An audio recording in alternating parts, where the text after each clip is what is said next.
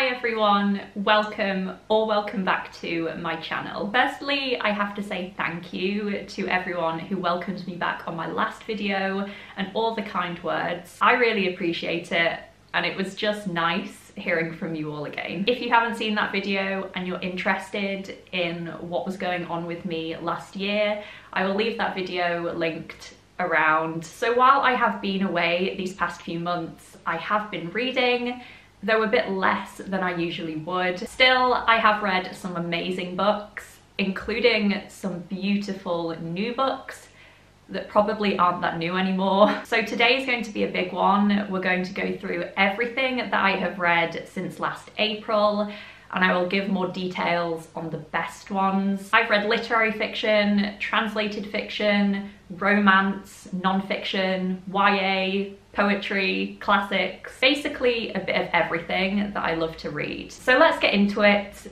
But first things first, appreciation for my nails, which are working hard to fight the January blues. First up, we have Book Lovers by Emily Henry, 4.5 stars. From the current queen of millennial fiction, this one tells the story of a cutthroat literary agent as she goes on a trip to a small country town with her sister in North Carolina. Here she bumps into Charlie, a brooding editor and her rival from the city. Cue plot twist. This is my favourite Emily Henry novel. Done. Sexual tension and millennial messiness, Nora and Charlie's interactions, their dialogue, brilliant side characters and relationships. It's also extremely booky, as the two publishing professionals argue about plot lines and edits. Naturally, I ate that up. So good. So strong. White Ghosts by Katie Hale, 3.5 stars. Stillborn by Guadalupe Nettle, translated by Rosalind Harvey, 4.5 stars. This is a Mexican novel translated from Spanish, following two 30-something women as they navigate the possibility of and complexity of parenthood. One ultimately gives birth to a very ill child, and the other becomes attached to a neighbour's son. So many books in 2023 explored what parenthood is and whether or not to have children. I'm here for it as much as the next millennial. This was a beautifully written and truly insightful and gripping character study of these two women facing ambivalence, confusion and contradiction. Timely and brilliant. Shy by Max Porter, 4 stars. The Secrets of Heartwood Hall by Katie Lumsden, 4 stars. Eve by Claire Horn, 4.5 stars. This is a non-fiction book, new from Wellcome Collection last year. It explores the scientific development of ectogenesis, growing babies outside of the human body in machines. It focuses on various different areas of this discussion, including redistributing the work of gestation, protecting reproduction and abortion rights, and access to such technology in light of inequality. This felt quite radical and urgent and totally fascinating. Note that the book focuses primarily on the history of this topic and different case studies and examples, rather than being a deep dive into the philosophical and ethical questions surrounding ectogenesis. Arthur and Teddy are coming out by Ryan Love, 4 stars. Daisy Jones and the Six by Taylor Jenkins-Reid, 4 stars. Where Angels Fear to Tread by E.M. Forster, 3 stars. Patricia Wants to Cuddle by Samantha Allen, 3.5 stars. Tomorrow Someone Will Arrest You by Meena Kandasamy, 4 stars. The Very Secret Society of Irregular Witches by Sangu Mandana, 4 stars. Greek Lessons by Han Kang, 4 stars. Rattlebone by Maxine Clare, 5 stars. Originally published in the 1990s and republished last year by Daunt Books, this is set in 1950s Kansas. It explores the lives of the residents of a small black town, primarily through the eyes of young Irene Wilson as she goes through her coming of age. This is a triumph. This had every element of a modern American classic. It's about community and passion and love and joy. The writing is understated and luminous. It captures so much about life so expertly. This blew me away.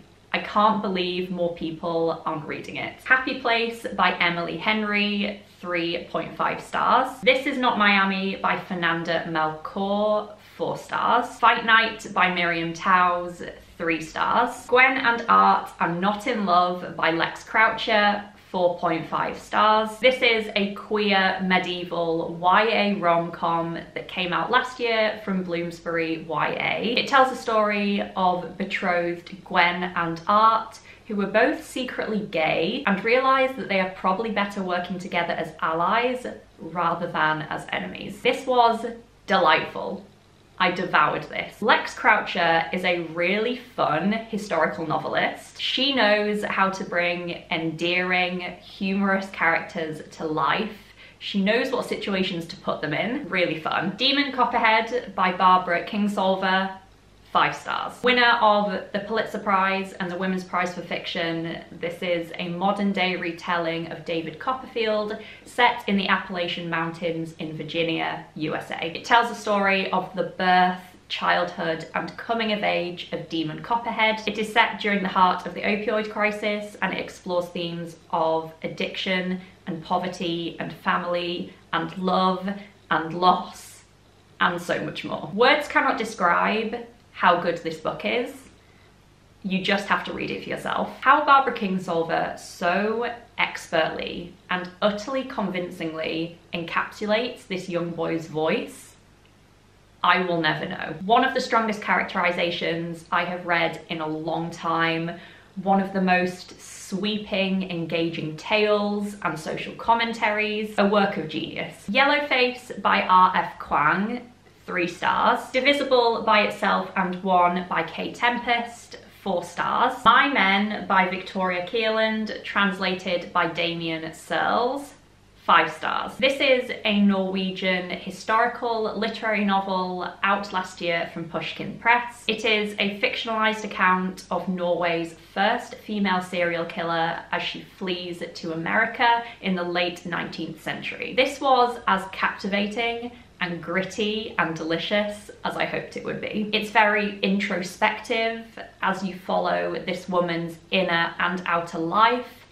tumbling towards the end, told through totally immersive, silky prose that you just can't look away from. Totally brilliant. The Do's and Donuts of Love by Adiba Jaigadar, 4.5 stars. This is a contemporary YA romance that came out last summer by Hodder Children's. It follows a teenage girl as she competes in the first ever junior Irish baking show alongside her ex-girlfriend and a potential new crush. As always with Adiba Jaigadar, this was humorous and delightful and sweet, perfectly plotted and paced, filled with puns and baking references and so much delicious food imagery. There's also sabotage and sexual tension and miscommunication, all of the good stuff. Lessons in Chemistry by Bonnie Garmus, 4.5 stars. Incredibly popular last year, this one tells the story of a woman named Elizabeth Zott in the 1960s in America. Among other things, she goes on to become the lover of a Nobel Prize winning male scientist, the reluctant star of a popular daytime TV cooking show, a single mother, and a figurehead for women's change. This toes the line somewhere between literary fiction and commercial fiction, and it does it really, really well. Interesting, dynamic, well-drawn characters, serious, thought-provoking themes, but also plenty of humor and lightness. Really well-paced throughout and just really, really enjoyable. The Idle Stance of the Tippler Pigeon by Safina Danish Elahi, 4 stars. Northanger Abbey by Jane Austen, 4 stars. Breathing Lessons by Anne Tyler, 4.5 stars. This is a backlist book originally published in the 1980s. It follows the day in the life of mid-50s Maggie and her husband Ira as they drive from their home in Baltimore to a friend's funeral, with unexpected detours along the way. I am a massive Anne Tyler fan.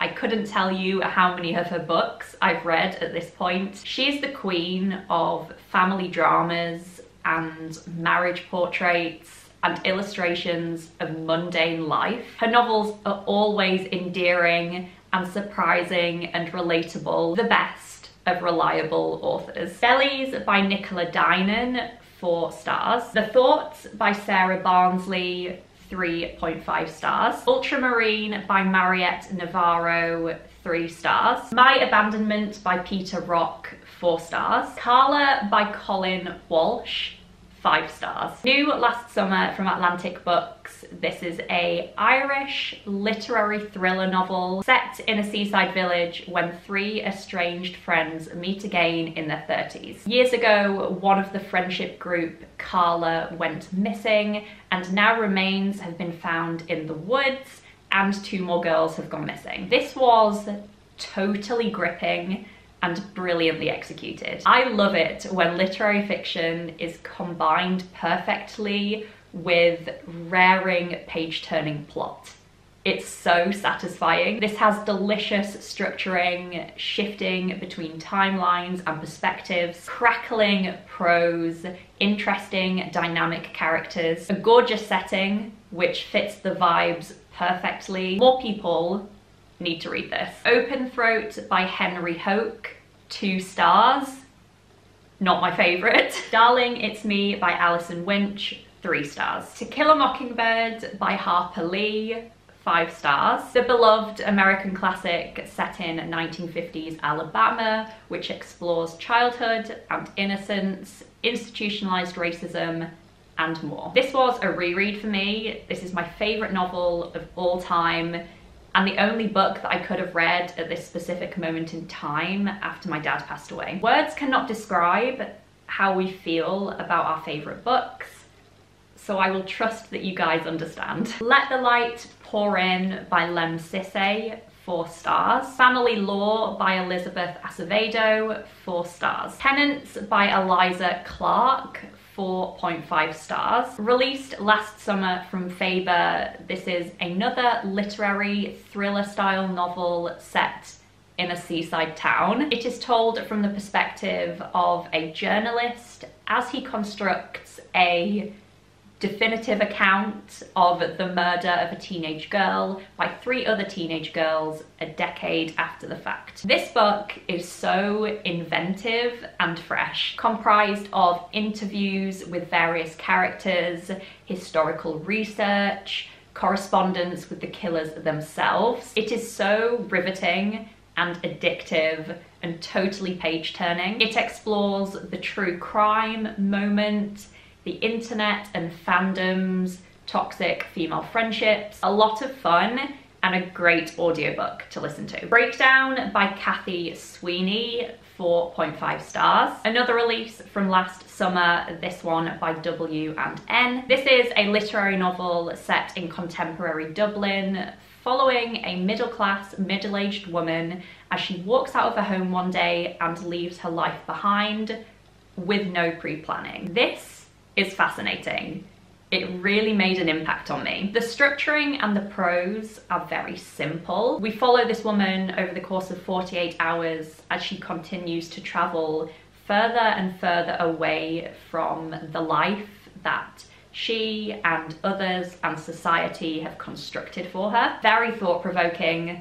I loved it. The Wren by Anne Onright, 3 stars. Split Tooth by Tanya Tagak, 3.5 stars. Learned by Heart by Emma Donoghue, 4.5 stars. This is a literary historical novel that came out last summer from Picador. Set in the 1800s, it is a fictionalized account of Anne Lister, the character behind the TV series Gentleman Jack, and Elizabeth Rain as they meet and fall in love at a manor school in York. This was wonderful.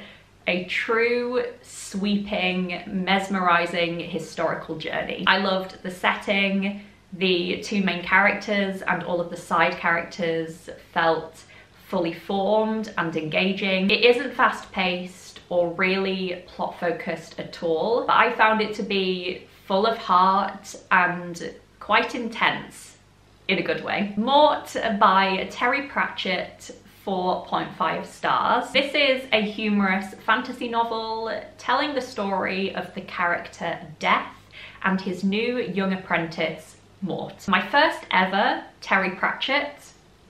Can you believe it? This was truly delightful and in moments hilarious. Terry Pratchett is a masterful storyteller. That much is clear to see. You know as you're reading that his understanding of these characters and their world goes far beyond the pages you're looking at. I read this with a grin on my face. The Witch is Back by Sophie Morgan, 3.5 stars. Lady Orderly's Secret by Mary Elizabeth Braddon, 4 stars. Legends and Lattes by Travis Baldry, 4.5 stars. This is a standalone queer cozy fantasy novel following a retired female orc as she hangs up her sword for the last time and opens the city's first ever coffee shop. I am so into cozy fantasy. Give me the magic and the quirky band of characters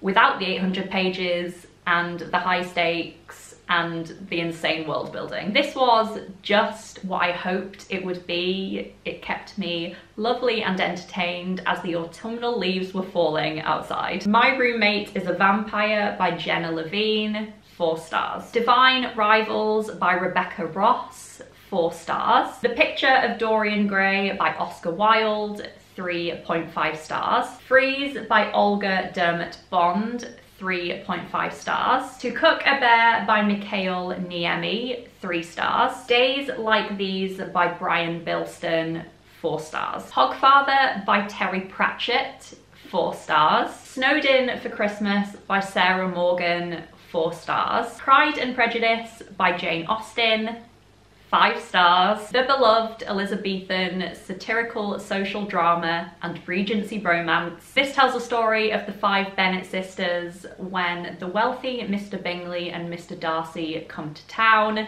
and Mrs. Bennet determines to marry her daughters off. This was, of course, a reread for me. By far, the most popular video on my channel is one I made a few years ago where I boldly, confidently and unhesitatingly claim that Persuasion is the superior of her novels. Let's just say that rereading this caused me to question 2019 Jasmine. Few books are perfection, but this one is. The Holiday Switch by Tiff Marcello, 3.5 stars. And finally, And So This Is Christmas by Brian Bilston, 4 stars. Phew. There we have it. Those were all of the books that I have read since we last spoke. I really hope you enjoyed me running through all of them. Please let me know if you've read any of them too. Did we agree? Did we disagree? In the end, I think I had a really good reading year in 2023. I definitely found a lot of gems that I really loved. Coming up next will be my best books of the year video, so look out for that. Thanks again for watching. I hope you're all doing really well, and I look forward to chatting in the comments. See you soon in another video, guys. Bye.